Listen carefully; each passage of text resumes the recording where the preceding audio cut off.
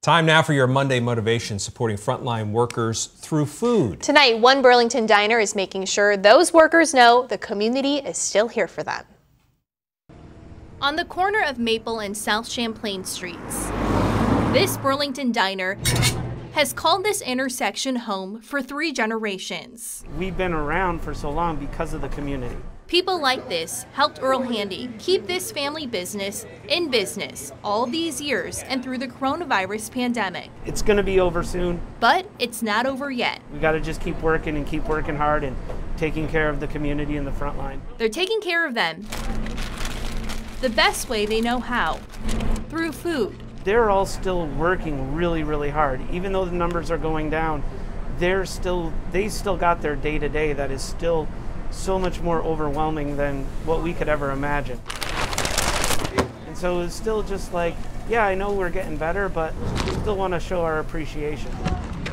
Box lunches sealed with a sticker and a thank you delivered and handed off by Handy and a business sponsor. This week, it's Casella Waste Systems. I know everyone's been restless about being tied down in their house and they want to get back out, and I think one of the big ways that we can do that is by continuing some of these great programs that started during the pandemic and supporting more and more restaurants. We get a lot of Earl stuff here. It's great. That's awesome. So thank you.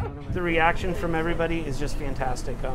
Just this sight of gratitude that you see from them, it's so genuine. And every meal delivered with a selfie. You gotta get in here too. And it's obvious there's a smile behind the mask. I just enjoy doing it because it gets me out, it gets me to see what's really going on out in the world, and to see how appreciative they are, just it warms my heart. 2,500 meals and 20 community sponsors later, Handy is still going strong, showing the pandemic isn't going to stop him from showing our community his love, one meal at a time.